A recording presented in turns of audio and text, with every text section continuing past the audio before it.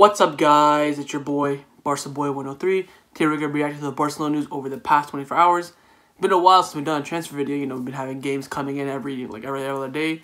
So now we have a little bit of a break, and we're going to look at some of the news surrounding Barcelona over the past 24 hours. A lot of news to cover, so before we get into it, make sure you guys smash that like button. Let's try to get to 150 likes on this video. It'd be very much appreciated. And of course, hit that subscribe button, and let's get into it. The first story we're going to talk about is the one about Jean Clair-Todibo.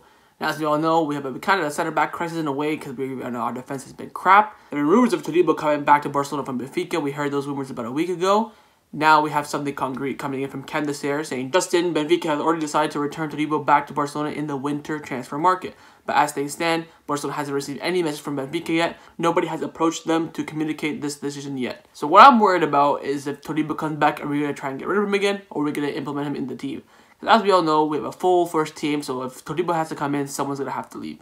Right now, we have Umtiti, Ronald, Piqué, and Araujo as our four center-backs. One's going to have to leave in order for Todibo to get any sort of minutes, and we all know that Piqué is going to be out for a while, so it could be him and Araujo on the right, along with Mingueza as backup, and on the left should be Umtiti and Ronald. But the weird thing is that once this story came out, Garcia came back and said, update on the Todibo situation, Benfica cannot return Jean Clair-Todibo in January. The loan agreement is for a full season and the contract cannot be broken according to Barcelona sources. So it looks like Todibo is stuck in Benfica for a year. According to the Barcelona sources, they cannot break that. He can come back because the loan was for 2 years.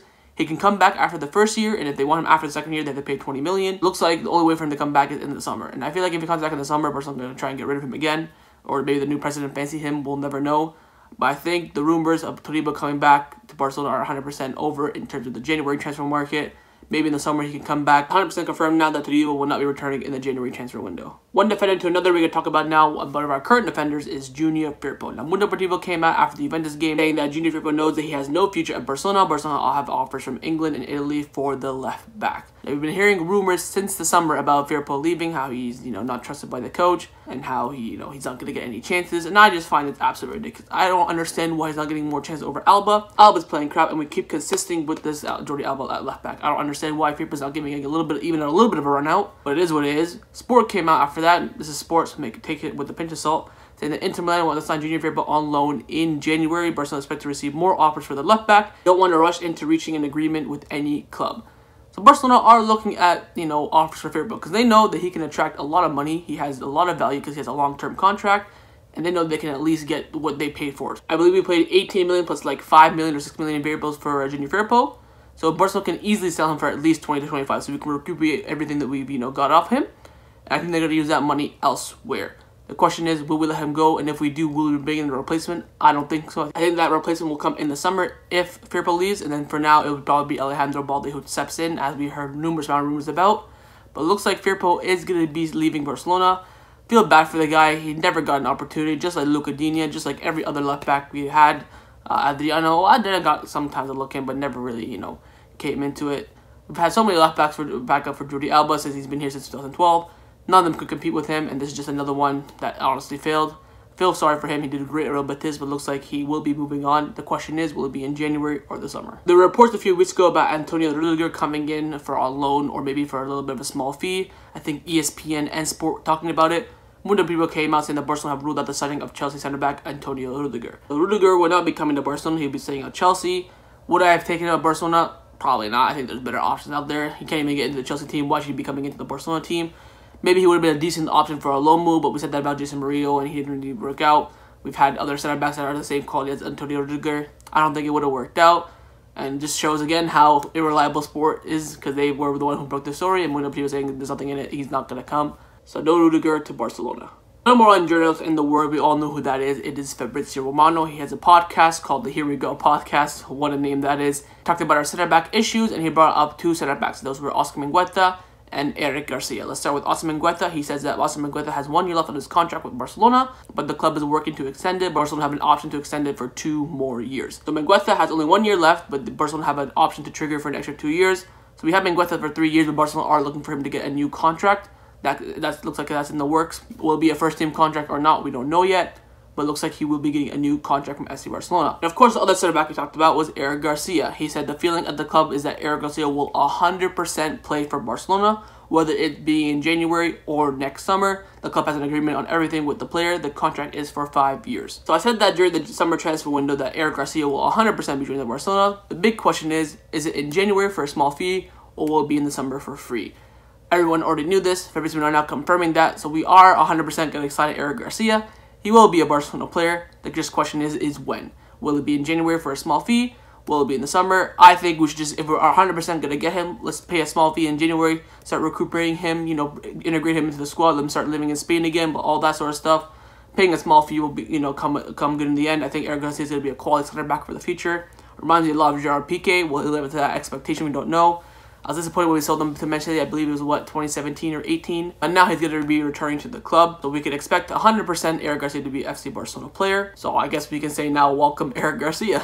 So now we're going to talk about Mr. Inconsistent Frenkie de Jong. So you can tell I'm still a little bit salty from the Juventus match. So Mundo Deportivo have come out saying that Bayern Munich, who have already loved Frenkie de Jong back in 2019, are once again interested in signing the Dutch midfielder. Barcelona, with that Elliot Dursun, de Jong's agent, is in contact with the German side. So there is contact between de Jong's agent and Bayern Munich. Goal have also come out saying that Barcelona are worried they may need to sell Frenkie de Jong next summer due to the financial problems at the club. De Jong has a contract until 2026, but Bayern could renew their interest in the Dutch player if he is put on the market. I'm going to tell you guys this straight up. De Jong ain't leaving Barcelona. He is the future of our midfield. Him and Ricky Puig, to be honest. So De Jong will not be sold. These are just rumors to, you know, tell him to basically step the hell up because you're so inconsistent. These rumors don't even look into it. De Jong is the quality that Barcelona need. He will be the future of our midfield. I can tell you right now, the club's financial status is not that bad for us to sell De Jong. And if we need to sell players, we have to sell all of the dead wood first. Umtiti, Firpo, Coutinho, you can even argue that. Griezmann, you could argue that. There are a lot of players that should be ahead of the pecking order, ahead of Frenkie de Jong. De Jong is not leaving Barcelona. I think hopefully these are rumors just for him to let him know to step up. That's the way that I interpret it. I hope that's the way you guys interpret it. But don't see anything in these type of rumors. Like, again, Frenkie de Jong is one of the top players at Barcelona. Don't see him leaving whatsoever. A player that could be coming to Barcelona in the future is, of course, Erling Haaland. Now, I know a lot of Barcelona fans want Erling Haaland at the club. So do I. I think he'd be a quality number 9. TV3 came out saying Mino Raiola introduced a clause when Erling signed for Borussia Dortmund, which states that after the end of his second season, he could leave for 75 million. Now, we all know that Erling Haaland joined Dortmund last January. We're approaching January, so this January will be his 1 year. So at the end of this summer, he will be available for 75 million. They also came out saying Michael Zorg, the sporting director who signed Erling Haaland for Dortmund, will be a key part in the Barca election campaign. More than one presidential pre-candidate has already contacted the sporting director. Now, it's not clear what candidate contacted Zorg, but there are contacts between more than one candidate. So a lot of presidential candidates that want Erling Haaland. I think this would be a fantastic signing for Barcelona. Do I think we're going to pull it off? I think it's between us and Real Madrid.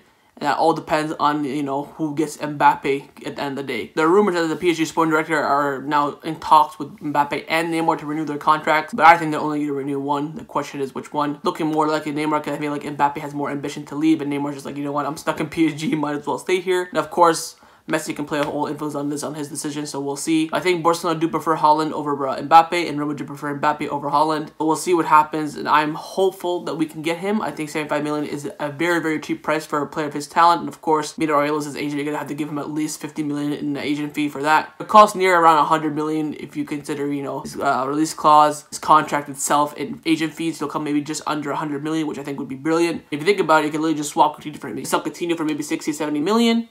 And there's your money for Erling Haaland. It is that simple. I do think we have the money. Once the president comes in, he will have, you know, a proper plan on how to get that money. Maybe from loans, some player sales, commercial fees, church sales. He can easily get this money. And hopefully he spends it on Erling Haaland, because I think he would be a brilliant signing from Barcelona. Now we're going to get into some of the news surrounding the current Barcelona team. There are a lot of reports about Koeman. First of all, coming in from Candace saying that the Barca dressing room is beginning to question Ronald Koeman's tactic approach of the 4-2-3-1. They assume it is their responsibility, but believe that another formation could benefit them. Or have came out backing that, saying there are aspects of Ronald Koeman's philosophy that are being disputed by the dressing room, and the internal criticism of his tactics have increased recently. These are coming from two sources close to the club. I think Candace are very reliable, and of course I said many times that sport aren't really that reliable, but these are both reports coming from, you know, top Catalan media sources. This is a question that we have to, this is a report that we have to consider that's true. So a lot of the players are not really fond of that 4-2-3-1. The rumors are that the team's main problem with that formation is the double pivot area. They feel like there should be 3 in midfield. That begs the question, how do you fit Coutinho in the team? How do you fit Griezmann in the team? And how do you fit Pedri in the team? Well, I feel like Pedri, you can play him in center mid, but can you play Coutinho in there? Maybe. Can you play Griezmann there? Probably not. So it begs the question. So the dressing room now is kind of turning on Koeman a little bit. We saw this under Kike Setien. We never saw this under Valverde. But Kike Setien, people were saying like the way he plays, and the dressing room was saying that, look, the 4-4-2 kind of thing or the 4-3-1-2 wasn't really working for them. So we'll see what happens with that. So Javi Miguel came out after these reports saying that Koeman's exit is not a question since Busquets does not have the authority to do so. Only the next president will have the power to make this decision. In addition, many pre-candidates want Koeman to be in charge for at least till the end of the season. So basically everything I said in my match review for the Juventus match and my match analysis video yesterday is correct. Busquets is not going to sack Koeman. Koeman is probably guaranteed to stay until the end of the season unless something catastrophic happens. And all the candidates would agree that too. So we are pretty much stuck with Koeman until the end of the season because we know he's not going to do something crazy that's going to get him sacked. He won't lose like 6 games in a row. He'll be like lose 1, win 4, lose 1, win 4, which is going to be so inconsistent throughout the whole season. Busquets is not going to sack him. Like I said before, and I'll say it again, once the new president comes in, as soon as the new president comes in, he's going to have an immense amount of pressure on him. Teams already started to doubt his formation. A lot of pressure on Koeman right now, and hopefully he comes out of it strong because at the end of the day, I just want what's best for Barcelona. So the last thing I want to discuss in this video is, of course, the Champions League. Yesterday, the Champions League group stages were completed, and now Barcelona have a definitive answer of who their round of 16 opponents can be. There are 6 possibilities, either Manchester City, Borussia Dortmund, Bayern Munich, Liverpool, Chelsea, or PSG. So either way, we are going to be out. You know why? Because our second game will be away from home. Since we finished second in the group, the first game will be at the Camp Nou, and the second game will be away. And that's why it's very important for Barcelona to finish first, because A, you get easier teams, and B, the second game is at home when you finish top of the group. But since Barcelona finished second, our second game will be away from home. And I tell you what, if we face Liverpool or Chelsea, we are done because they have fans in their stadium and they're just absolutely going to destroy us. Now, I want to show you on the screen right now is the probability chart of which team Barcelona can get. And the most likely team that Barcelona will draw in this group stage is Bayern Munich. First is Bayern Munich, second is Dortmund, third is PSG, fourth is Chelsea, fifth is Liverpool, and sixth is Manchester City. Basically, we have a 43% chance of getting a German team, and the rest is other. And I'll tell you what, if we get Bayern Munich, it is going to be a banter game. We are going to get slapped around. And the funny thing is, it's not even 1 game. It's 2. Oh, yeah. I tell you what, we could have been, you know what we could have had? If we came first in the group, you know, we could look, if you look at the top of the chart, these are the teams that finished second, right? So these are the teams that we would face if we came in first. Atletico, Sevilla, Porto, Leipzig, or Lazio. And if Barcelona finished first, they couldn't draw Atletico or Sevilla because they're from the same country, so we either would have gotten Porto, Leipzig, or Lazio. Still would have been difficult, but would have been definitely doable. Now we're stuck with either Bayern Munich, Chelsea, Dortmund, Liverpool City, or PSG. Whatever team we get, we are going to be out. We are going to lose. Second games away from home, we are going to get slapped up no matter who we place. I just want to see us get Bayern or Liverpool just to end our misery, just to kill these last 3 years of being the worst years in Barcelona history. It's terrible. It's terrible. The only way I can see Barcelona winning or moving on in the next round is that Koeman fixes up, switches to the 4-3-3, and all the players turn up. Otherwise, we have no chance, especially if it's Bayern. I think if I were to pick one team that I wouldn't want to face, is PSG. The simple reason of just Neymar, because I know Neymar's going to come in, put some masterclass performance, shush us and all that crap, and it's just going to be annoying. The one team I don't want is PSG. I'll take anyone else. Probably PSG and City, because, you know, Pep. But other than that, I'll take Chelsea, Dortmund, Liverpool, or Bayern Munich, to be honest, because at the end of the day, we're out. I've already accepted the fact that we're out, so it's basically La Liga this season, or we're going trophyless because we are not winning this UCL. I want to say thanks to the team because, you know, they came second and they bottled it against Juventus. We could have been with Porto, Leipzig, or Lazio, but now we're stuck with the big team. So shout out the first team for choking against Juventus. So that's my reaction to the Barcelona news over the past 24 hours. Hope you guys enjoyed it. If you did, make sure you leave a like. Let me know in the comments down below. We talked about the defense. We talked about Jong to Bayern Munich, Erling Haaland to Barcelona. Talked about Koeman, how there's doubts about his system, and how there's no way he's getting sacked until the president comes in. Talked about our Champions League probability, who we could face. Let me know who we should face down in the comments below. And of course, hit the subscribe button, and I'll see you guys next time on the channel. Take care, and Forza Barca.